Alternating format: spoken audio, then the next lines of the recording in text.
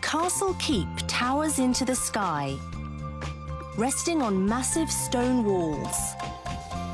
Japan's castles are masterworks of wood and rock. As fortresses, castles bristled with defences to repel enemy attacks. They also functioned as symbols of authority and ruling power. Today, they are cherished local symbols and popular tourist spots. This time on Japanology Plus, our theme is castles, centuries-old showcases of architectural elegance and ingenious fortification.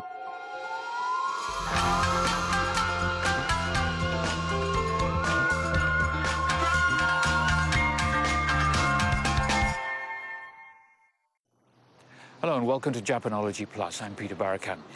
Today I'm in the city of Kumamoto in the island of Kyushu, and behind me you'll see Kumamoto Castle. Japan has many castles, but this is said to be one of the most splendid of all. Yes. Hello. Hello, nice to meet you.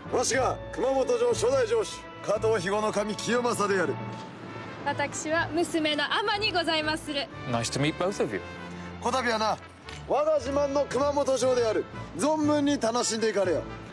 Thank you very much. I'm sure I will have a very good time. Okay, bye-bye. Okay. The Kumamoto Inquisition? I'm not sure. I think they're a welcoming committee, actually. I was first here in this city and saw this castle, actually, close to 40 years ago. It was my first experience of a Japanese castle, and of course they're very different from the European ones. Let's start off today with a look at what Japanese castles are all about. Looming over their surroundings, Japanese castles were fortified military installations with a high keep as a command post, watchtowers for looking out and defending the walls, and moats to repel assaults.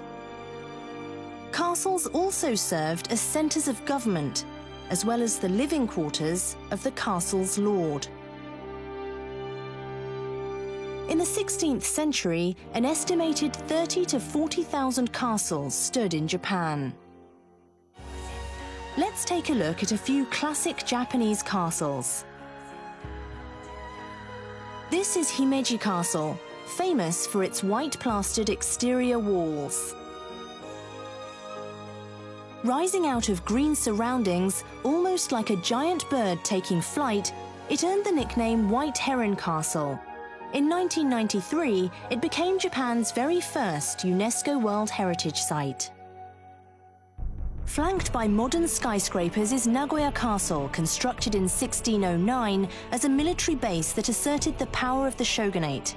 This castle's signature feature is a pair of golden fish-like beasts on the roof, embodying the authority of the castle lord. Matsumoto Castle is surrounded by steep mountains. Its distinctive black walls are constructed of planks over plaster, lacquered for water resistance, an exceptional combination of beauty, functionality, and durability. The main defensive feature is the 60-meter wide moat, above which the Black Keep rises solemnly. Castles began to spring up across Japan towards the end of the 12th century. The age of the samurai was dawning, and conflicts were breaking out in many places. Most of the castles from that era were hilltop fortresses that took advantage of Japan's mountainous terrain. Rivers, cliffs, and other natural features were exploited to create formidable defenses. But as more and more areas were pacified, hilltop castles became inconvenient. Their rugged surroundings and lack of usable land prevented retainers and merchants from living nearby. So castles began to be built on plains rather than up in the mountains. The 17th century saw the start of a long period of peace under the Tokugawa shogunate. Castles were no longer military strongholds. Now they were centers of political activity. This is Nijo Castle in Kyoto. It lacks a keep, essential for military purposes. Instead, it is centered on a palace. The facility was used by the shogun to receive emissaries of the imperial court. Accordingly, it was gorgeously decorated. The role of Japanese castles has changed with the shifting tide of history. Today, they are popular sightseeing attractions and symbols of civic pride. Mr. Senda, I presume. Nice to meet you. Nice to meet you. I understand you're an archaeologist specializing in castles. Yes, let's explore the subject together. Yoshihiro Senda is the president of Nara University and a true castle specialist. Senda became captivated after being struck by the beauty of Himeji Castle when he was a boy. Since then, he has visited more than 1,300 castles around the world. Along with doing archaeological and preservation work in Japan, he has also traveled to places including Europe and Mongolia to compare their castles with Japan's. This castle is pretty much in the center of the city, and I've noticed with other Japanese castles too, they tend to be central, whereas my memory tells me that certainly in England, castles tend to be on the outskirts or even outside the towns. Is there a reason for that? That's actually an interesting feature of Japanese castles compared to others in the world. Kumamoto Castle is an example of the castles built around Japan in the Edo period, or more precisely from the end of the 16th through the early 17th century. A lot of new cities were planned and built around that time. The location of the castle was set first, and then the town was built around it. That's why a lot of Japanese castles are right in the middle of the cities to this day. Japan has a lot of castles. I don't remember seeing that many either in England when I was still there in my youth, or in other European countries, really. There are some, but nowhere like the number that you see in Japan. Why are there so many castles in this country? That's a very good question. The biggest reason lies in Japan's medieval history in the 14th and 15th century. At that time, the authority of the shoguns and of the emperor became very weak, so samurai across Japan battled for territory. This is known as Japan's Sengoku, or Warring States period. This regional conflict went on for about 200 years without a break.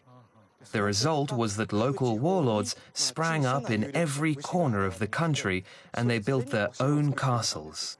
I mean, this castle wall alone is absolutely magnificent, isn't it? I mean, if you look at the way it's built, how many years is it going to take to build something like that? It was constructed pretty quickly. Very quickly, actually. In fact, it took only about 10 years to build the whole castle. And it wasn't just the military personnel who constructed it. The entire local population got involved in building it. They were mobilized for that purpose. So it was basically a duty, but behind that was the thought that if fighting broke out, the local people could flee into the castle for protection. In a sense, they won that right by participating in the construction. I wouldn't call it forced labor. Rather, there was a mutual understanding. And I believe that's how this magnificent castle was built. Kumamoto Castle is one of the most famous in Japan. Kato Kiyomasa, the first lord of the Kumamoto domain, had it built in 1601. Today, it draws 1.6 million tourists per year, ranking it among Japan's most popular castles.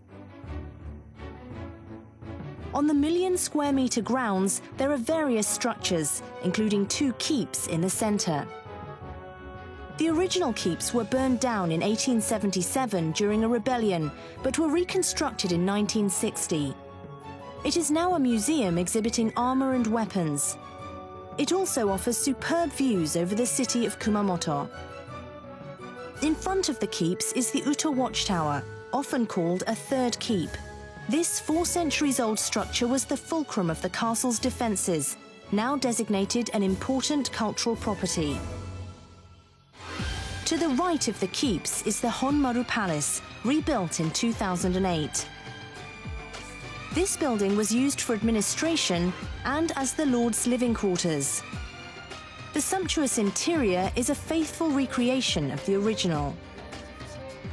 Perhaps the highlight of Kumamoto Castle is its artfully constructed castle walls with their elegant curvature.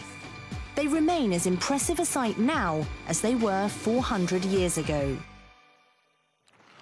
Wow, look at that. That's really spectacular, isn't it? This is an entirely man-made wall. You see the keep up there? This walled path goes all the way to it. These walls truly embody the art of fortification. The layout is designed in such a way as to eliminate any direct approach to the castle.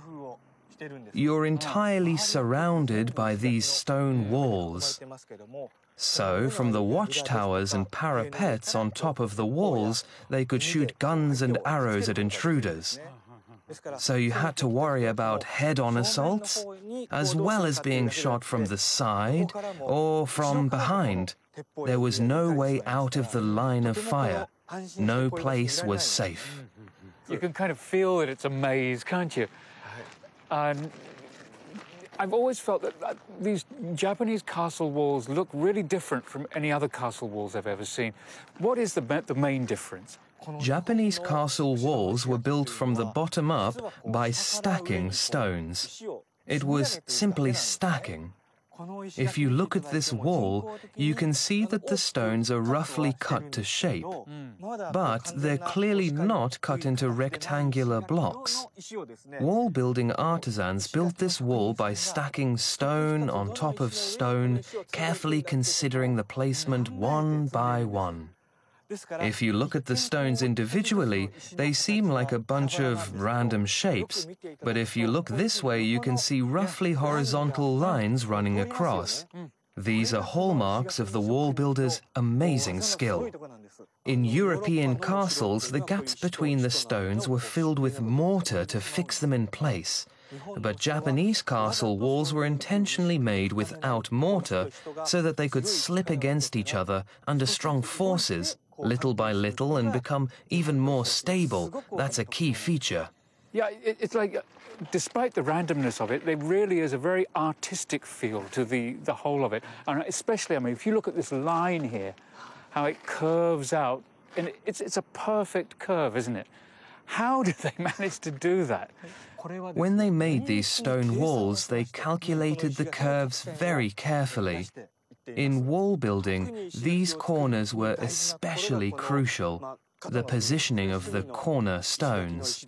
These are all oblong stones. First the end of one stone, the side of the next, and then again the end, followed by the side.